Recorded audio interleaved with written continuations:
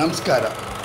ನಾನು ನಿಮ್ಮ KR ಮುರಳೀಕೃಷ್ಣ, ಕನ್ನಡ ಚಲನಚಿತ್ರಗಳ ನಿರ್ಮಾಪಕ, ನಿರ್ದೇಶಕ ಹಾಗೂ ವೃತ್ತಿನಿರತ ವಕೀಲ. ಇವತ್ತು ಕನ್ನಡ ಚಲನಚಿತ್ರಗಳ ಮೇಲೆ ಕರೋನಾದಿಂದ ಆದ ಪರಿಣಾಮಗಳ ಬಗ್ಗೆ ಒಂದು ಅವಲೋಕನ ಮಾಡೋಣ. ಈ ಕರೋನಾದಿಂದ ಕನ್ನಡ ಚಿತ್ರದ ಮೇಲೆ ಆಗಿರತಕ್ಕಂಥ ಪರಿಣಾಮವನ್ನು ನಾವು ತಿಳ್ಕೊಬೇಕು ಅಂದರೆ, ಕರೋನಾಗಿಂತ ಮುಂಚೆ ನಮ್ಮ ಕನ್ನಡ ಚಲನಚಿತ್ರಗಳ ಸ್ಥಿತಿಗತಿಗಳು ಹೇಗಿತ್ತು. ಇವಾಗ 2020ನೇ ಇಸ್ವಿಯ ಆರಂಭದಲ್ಲಿ ನಿಜಕ್ಕೂ ಕನ್ನಡ ಚಲನಚಿತ್ರರಂಗಕ್ಕೆ ಬಹಳ ಹೊಸ ಹುರುಪು ಬಂದಿತ್ತು.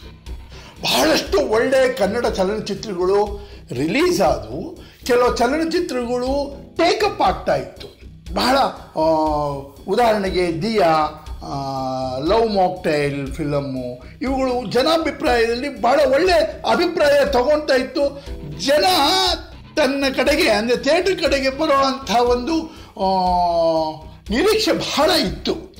ಅಂತಹ ಸಮಯದಲ್ಲಿ 13ನೇ ತಾರೀಕು ಮಾರ್ಚು ಸರ್ಕಾರ ಕನ್ನಡ ಚಲನಚಿತ್ರಗಳನ್ನು ಸೇರಿಸಿಕೊಂಡು ಯಾವುದೇ ಚಲನಚಿತ್ರದ ಪ್ರದರ್ಶನ ಆಗಕೂಡ್ದು, ಯಾವುದೇ ಥಿಯೇಟರ್ಗಳು ನಡೀಕೂಡ್ದು ಅಂತ ಹೇಳಿ ಒಂದು ಸುತ್ತೋಲೆಯನ್ನು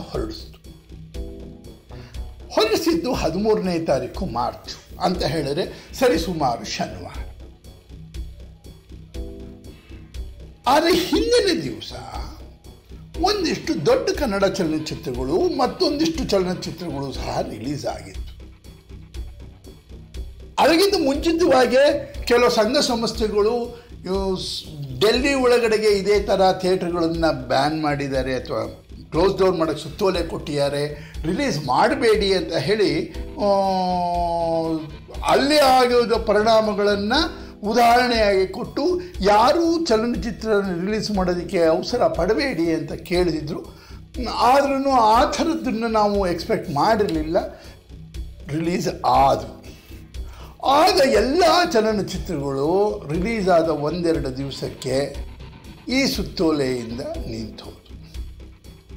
ಸೊ ಇದು ಅವತ್ತಿನ ಅಂದರೆ ಜನವರಿ 1ರಿಂದ ಈ ಸುತ್ತೋಲೆ ಬರೋವರೆಗೂ ಕನ್ನಡ ಚಲನಚಿತ್ರ ಪ್ರದರ್ಶನಗಳ ಮೇಲೆ ಆದಂಥ ಪರಿಣಾಮ.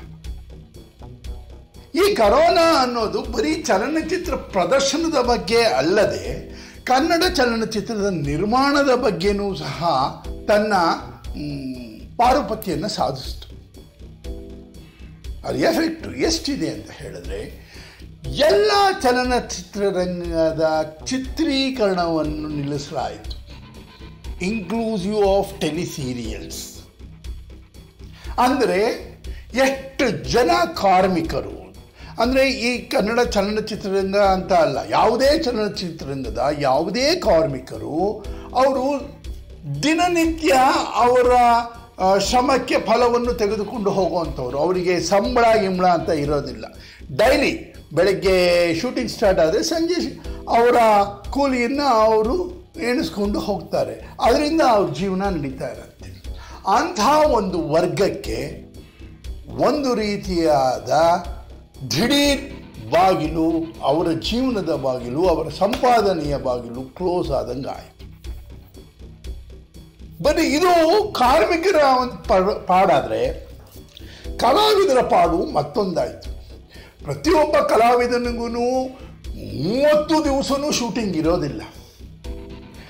ಆತನಿಗೆ ಇವತ್ತು ಇಲ್ಲೆಲ್ಲೋ ಚಿತ್ರದವ್ರು ಕರೆದ್ರು, ಅಲ್ಲೊಂದು ಅರ್ಧ ದಿವಸ ಅಥವಾ 4 ದಿವಸ, ಈ ರೀತಿ ಒಂದೊಂದು ಕಲಾವಿದರದು ಒಂದೊಂದು ಲೆಕ್ಕಾಚಾರ ಇರುತ್ತೆ. ಎಟ್ಲೀಸ್ಟ್ ಇಷ್ಟು ದಿವಸ ನಾವು ಶೂಟಿಂಗಿಗೆ ಹೋದರೆ ನಮ್ಮ ಹೊಟ್ಟೆಪಾಡು ಆಗತ್ತೆ ಅಂತ ಹೇಳಿ. ಅಂಥ ಕಲಾವಿದರಿಗೂ ಇದು ಬಹಳ ಹೊಡೆತ ಬಿತ್ತು.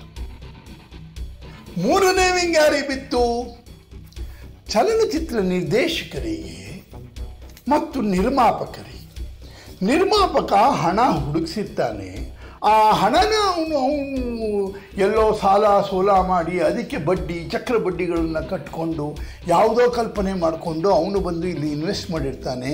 ಆ ನಿರ್ಮಾಪಕನಿಗೆ ಅವನ ಪರಿಸ್ಥಿತಿ ಬಹಳನೇ ಕಷ್ಟ ಆಗೋಯಿತು.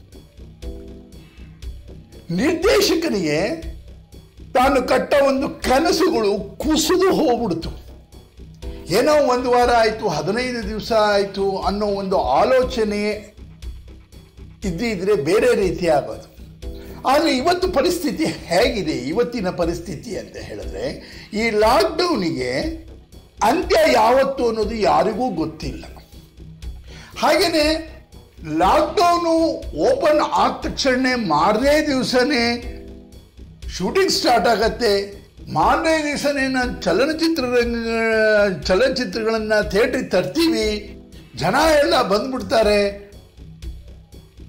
ನಮ್ಮ ಪಿಕ್ಚರ್ ಸಕ್ಸಸ್ ಆಗತ್ತೆ ಅನ್ನೋ ಅಂಥ ಒಂದು ಕಲ್ಪನೆನೂ ಸಹ ಮಾಡ್ಕೊಳಕ್ಕೆ ಆಗದೆ ಇರೋ ಸ್ಥಿತಿನಲ್ಲಿ ಚಿತ್ರರಂಗದವರು ಇದ್ದಾರೆ.